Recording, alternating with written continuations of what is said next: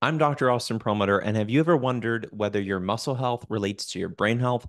The research is now showing us that what happens in our muscles doesn't just stay in our muscles, that having healthy muscles, and that means, yes, things like weightlifting, can actually have a significant impact on the quality of what is happening in our brains. In this video, we're going to break down the connections between muscular health and brain health. We'll talk about some of the best studied pathways that link what happens in our muscles with what is happening up here in our brains. And we'll talk about some of the best studied strategies and protocols that can help you to improve your brain health by way of your muscle health. If you're interested in brain science and neuroscience and understanding how to optimize your brain function, make sure you're subscribed to my channel. Check out my other videos. I'm all about finding ways to give you the tools, the tips you need to optimize your brain health today and for the rest of your life.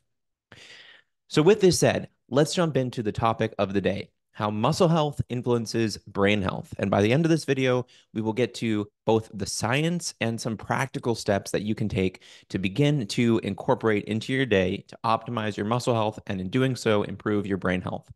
But I guess to start with, let's think about what is muscle. So, each of us has multiple forms of muscle in our bodies, and we have three major types of muscle. The first type is skeletal muscle. The second type is cardiac muscle, muscle we find in the heart. And the third type is smooth muscle.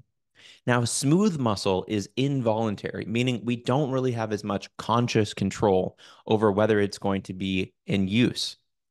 Skeletal muscle here is the most important type of muscle as it relates to the connection between muscle health and brain health. And skeletal muscle makes up around 40% of our total muscle mass.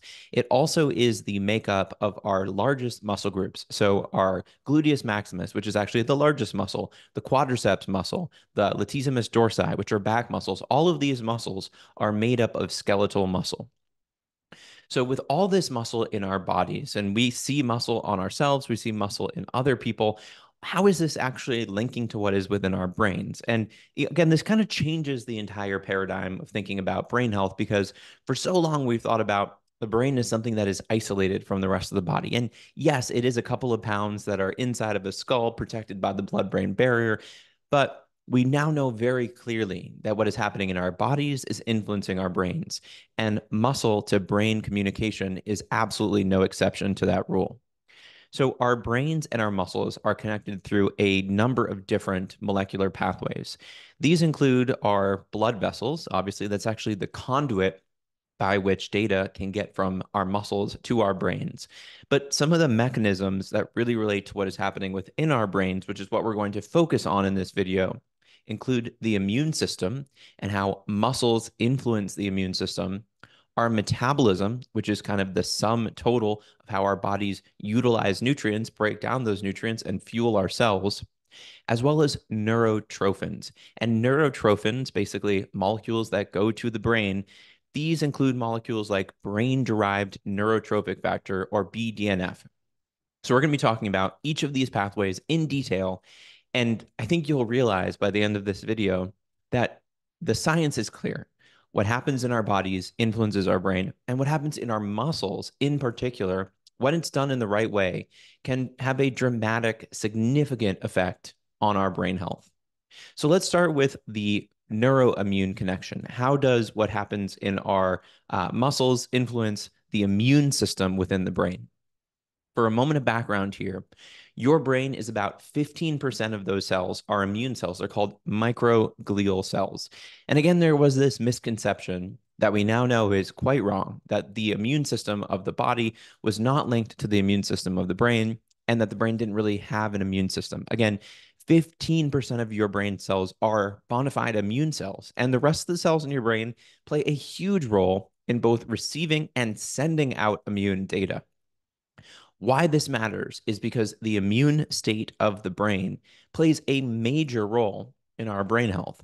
So, not just in disease states, for example, autoimmune diseases like lupus or multiple sclerosis, but also chronic inflammatory diseases like Alzheimer's disease, Parkinson's disease, as well as now we understand mental health conditions like depression, all linked to the brain's immune state.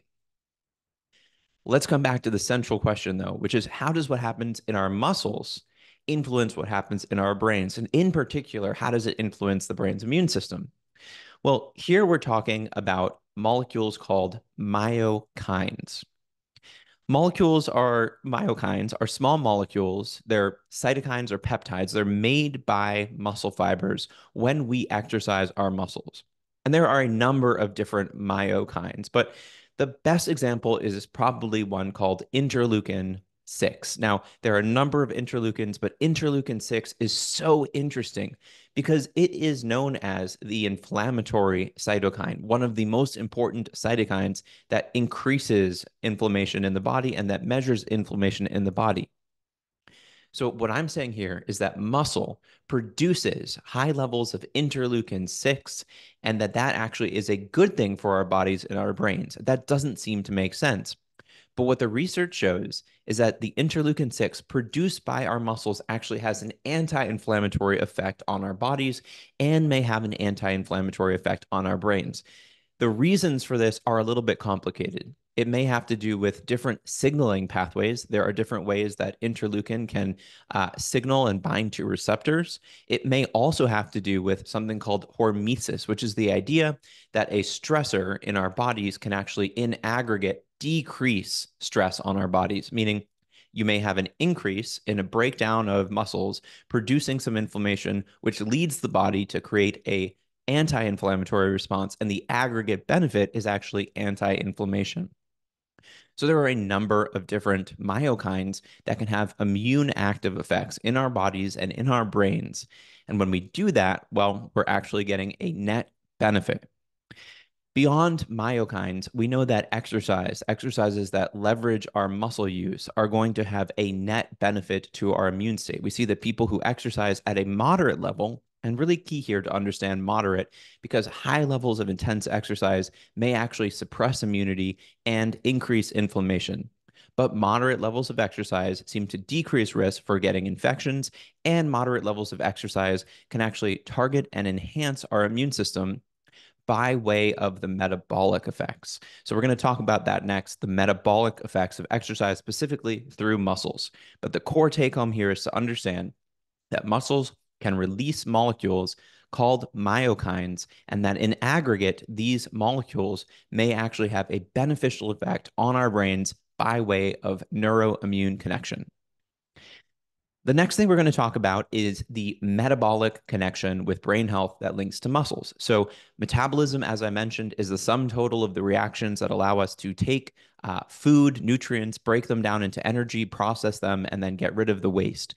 We know that the majority of people living today have at least one marker of poor metabolic health. And that is important because poor metabolic health correlates with risk for dying early, cardiovascular disease. It's related to type 2 diabetes. It's related to risk for depression and Alzheimer's disease.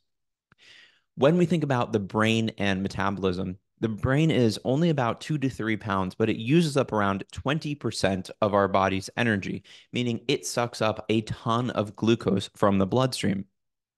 This does not mean that the brain works better when it has access to more glucose, because in the case of people who have very high levels of blood glucose, these tend to be people with diabetes, something called diabetic ketoacidosis. There are actually a number of problems with the way the brain functions. What the brain needs is consistent access to fuel. It needs to be perpetually getting access to glucose from the bloodstream. If glucose goes too low, if glucose goes too high, that is a liability. And importantly, if glucose levels are too variable, that has also been correlated with worse brain health.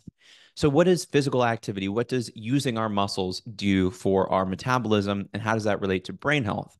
Well, when we exert ourselves, when we use our muscles, we use up ATP and we have to pull in new glucose from our bloodstream.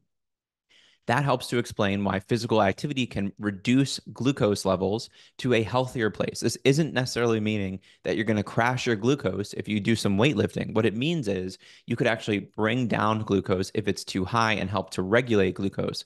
Because the other piece of this is that when we exercise, when we use our muscles, we improve insulin sensitivity throughout our bodies, which makes it easier for our bodies to process and stabilize blood sugar levels. And over time, these are things that are linked to better brain health. One other thing I'll say here, coming back to the conversation about these myokines, is that there are other myokines, and one example would be irisin.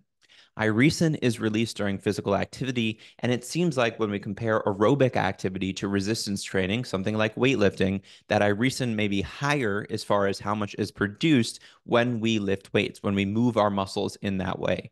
Now, irisin may have a number of different benefits and effects on our body, but one of those effects seems to be that it helps to improve the conversion of what is called white fat, which is generally speaking more of a pro-inflammatory, metabolic disrupting form of fat, to beige fat. So that has a number of implications. Beyond this, irisin may get into the brain where it may positively augment brain metabolism. Core bullet here to remember is that when we mobilize our muscles, when we use our muscles, we are actually enhancing our metabolism as far as regulating metabolic state throughout our bodies, and this may improve metabolic state in our brains. And there's one very interesting study that showed that when they took people and had them exercise more, there was evidence for improvements in insulin sensitivity in the brain, suggesting that the very act of exercising can improve the way that our brains use fuel.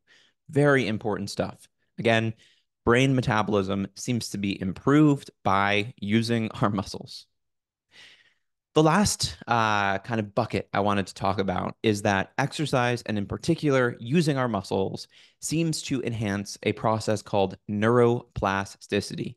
Now, neuroplasticity is the idea that our brains change dynamically each moment of each day in response to our environment. And issues with neuroplasticity have been linked to Alzheimer's, to depression, to a host of other brain-related issues. We want healthy neuroplasticity. Exercise may be the single most important upregulator of neuroplasticity that we know of. Why is this the case? Well, exercise helps to enhance blood flow to the brain. So the brain is getting enough nutrients and oxygen that it can form new connections between neurons. But the core of this seems to be really the metabolism, the immune, and then the neurotrophic benefit from exercise. And the neurotrophin that I mentioned before, brain-derived neurotrophic factor, in addition to other neurotrophins like insulin, like growth factor 1, help to support the growth and connections between neurons. Brain-derived neurotrophic factor levels go up after exercise, and that includes aerobic training and resistance training. So let's put all of this together. As I've described, using your muscles, getting up, lifting weights, doing resistance training, doing aerobic conditioning, these are things that are correlated with better brain health. And the key pathways that are involved here appear to be the immune, specifically the anti-inflammatory effects, the metabolic effects on our bodies that translate into what's happening in our brains, and then these neurotrophic or neuroplastic benefits that are gained by the production of molecules like brain-derived neurotrophic factor. So what do you do with all of this information? I hope that I have convinced you that you need to be caring for your muscles if you're interested in caring for your brain.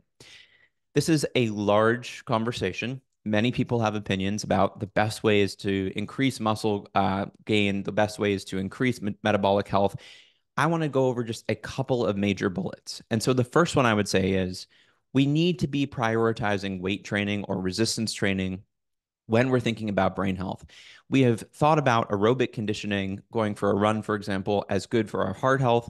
It's also good for our brain health, but lifting weights is not an inferior form of exercise.